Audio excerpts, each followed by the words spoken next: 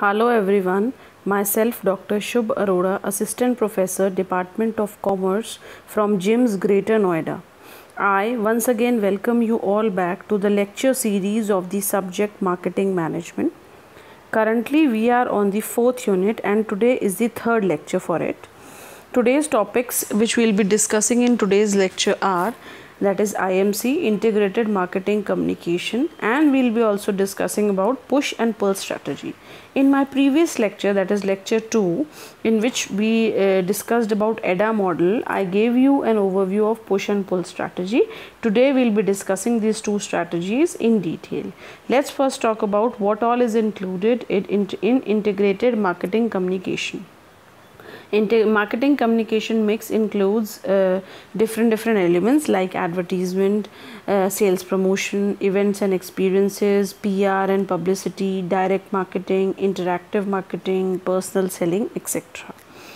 Now when we come to define IMC, that is integrated marketing communication, it basically includes a blend of different promotional tools and communications which are used in marketing and advertising products and services. So basically the promotional tools which are used for promoting the different products and services, and the techniques which are used for promotion, and why all these promotional tools and techniques are used, why this communication is done by an organization.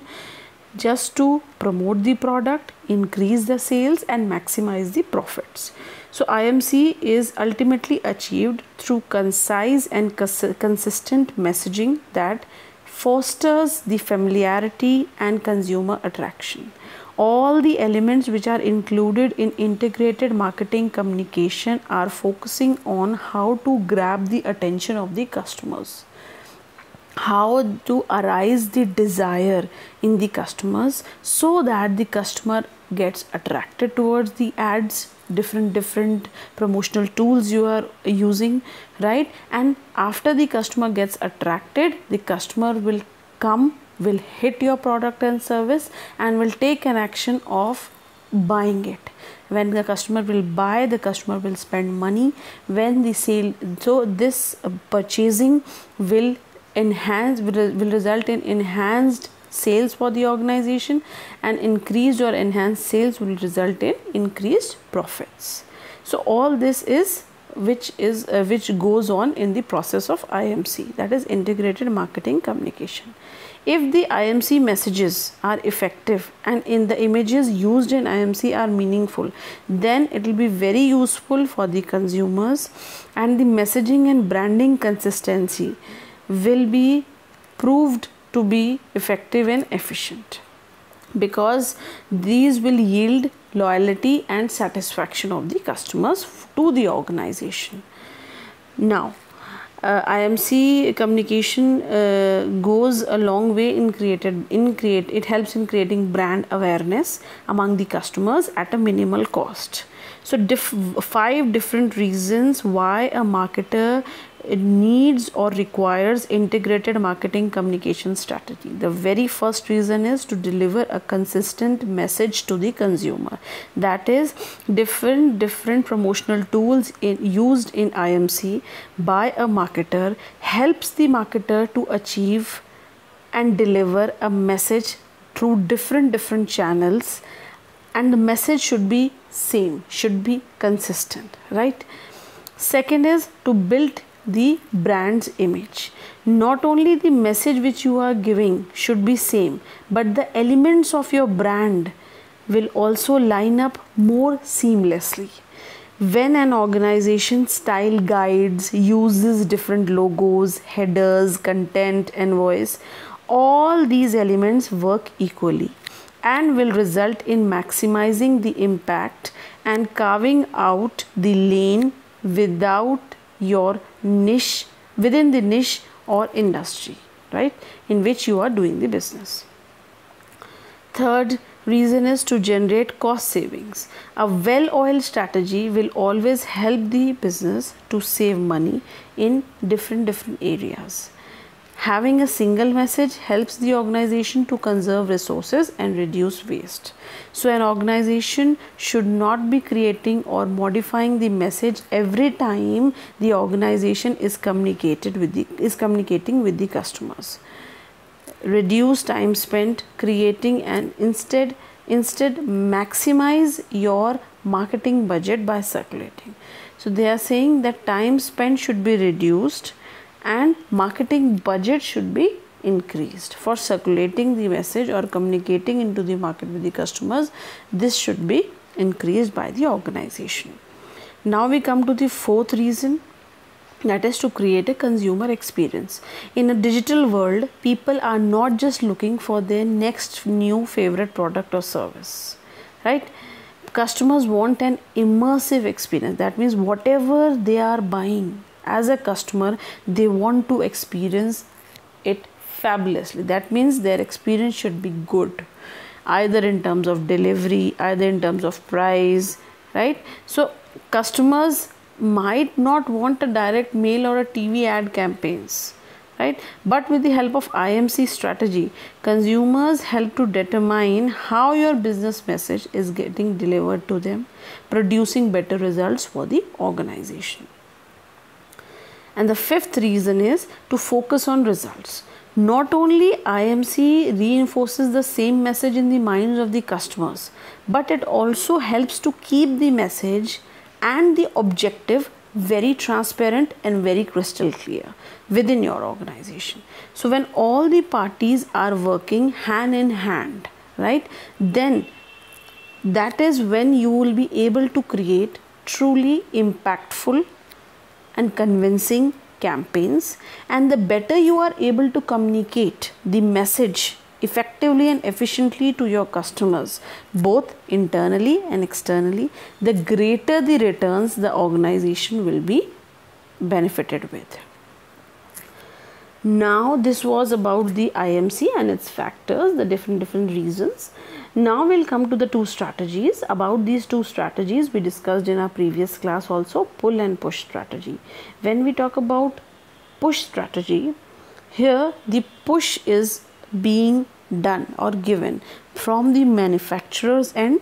The product is being pushed into the market so that the product reaches the consumers end, right? So how is the manufacturer or the producer trying to push the product into the market? By using different promotional tools, by making different promotional activities, right, with the help of different marketing intermediaries who are in between the producer and the customer, right? So when different promotional tools or activities are being done, when the producer is spending money or funds in promoting the product with the help of intermediaries, the demand will be created, and when this product is being pushed, the demand is there, definitely the consumer will buy. On the contrary, when we talk about the pull strategy, it is just the opposite. Here the end user is pulling the product from the manufacturer by creating more and more demand. So here the consumer is generating or creating demand, telling the intermediaries or the channels of distribution to bring more and more product in huge quantity, or this new product should be brought, this is what we want next, this is what we like, right? So tell the manufacturer to produce this by giving feedbacks, by acting, by responding, by commenting on digital platforms, right? So here the consumer is trying to pull the product towards the market from the manufacturer's end. So push is when manufacturer is trying to push, and the consumer is when the consumer is trying to pull the product, right?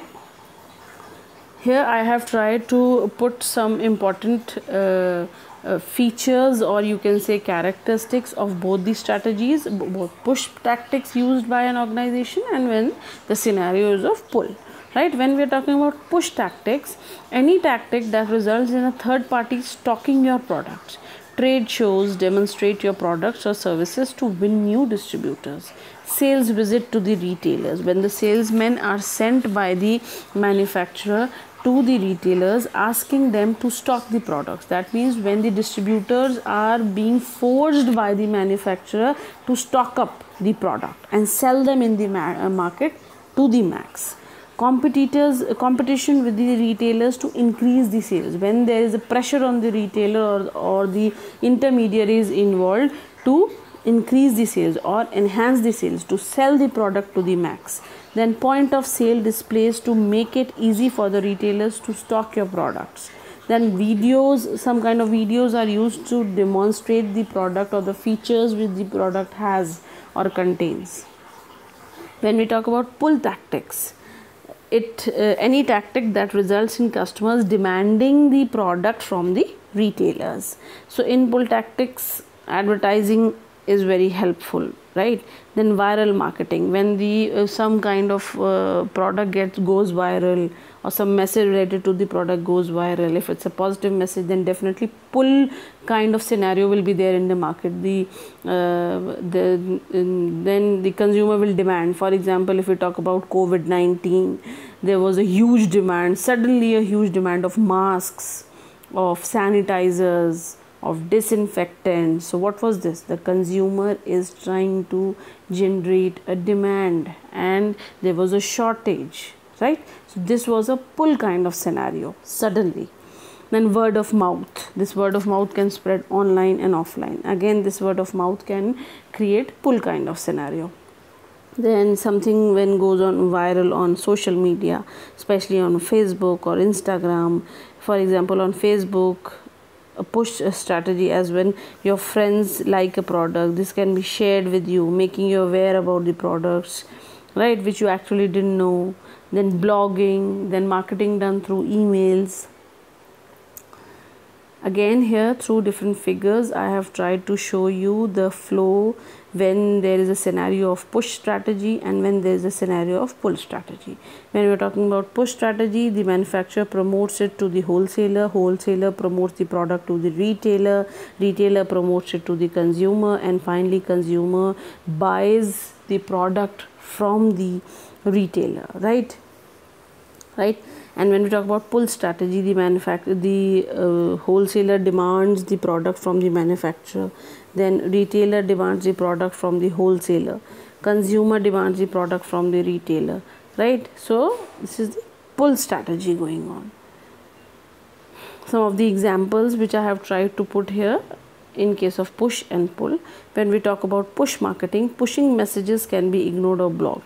Print advertising, promotional flyers can be used, competitive tables, brochures, TV or radio commercials.